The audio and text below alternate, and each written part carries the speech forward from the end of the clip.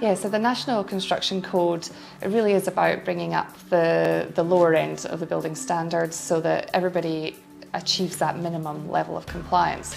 I think when we're looking at energy efficient homes, we should be stretching it way beyond where the National Construction Code puts us to. The code's prescriptive about things like insulation and glazing requirements, and that's great, but when you actually look at how a building comes together, you can take it a lot further than that.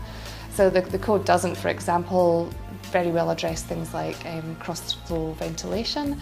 If you can consider passive ventilation when you're designing a house, you can really reduce the amount of times that you need to put your air conditioning on.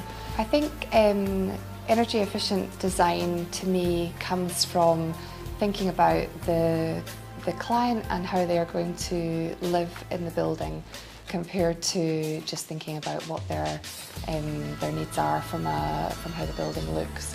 So if you think about energy efficiency right from the start of the building, it's much easier to incorporate that into all of the spaces in a house. You can look at the building's site, its orientation, and consider passive design in a way that allows it to be the fundamental design consideration, and then energy efficiency is encapsulated in the whole building, and then the end outcome of that is a house that's much more easy to live in and uses less energy in order to keep it comfortable for the occupants.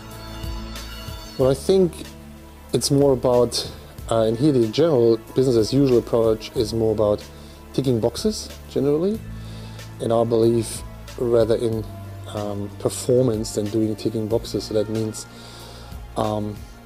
positive outcomes as much as possible, positive energy even, so the house can actually produce more energy than it uses and potentially earn money in the long run with microgrids coming up, and have a proper sealed envelope, so like all the basics, I think, what I call basics, should be ticked, but it turns out they're not really the basics in the industry here. So like, you know, a sealed envelope, or a given that you have solar panels and you run your house on renewables as good as possible, those kinds of things. So aiming for self-sufficiency and aiming actually for a positive outcome of the house rather than normal practice. Yeah, best practice really means most fit for purpose. So that's the most appropriate for the client, for the site and the climate that it's at, and also for, you know, I guess all the off-site, the planet in general, for want of a better term.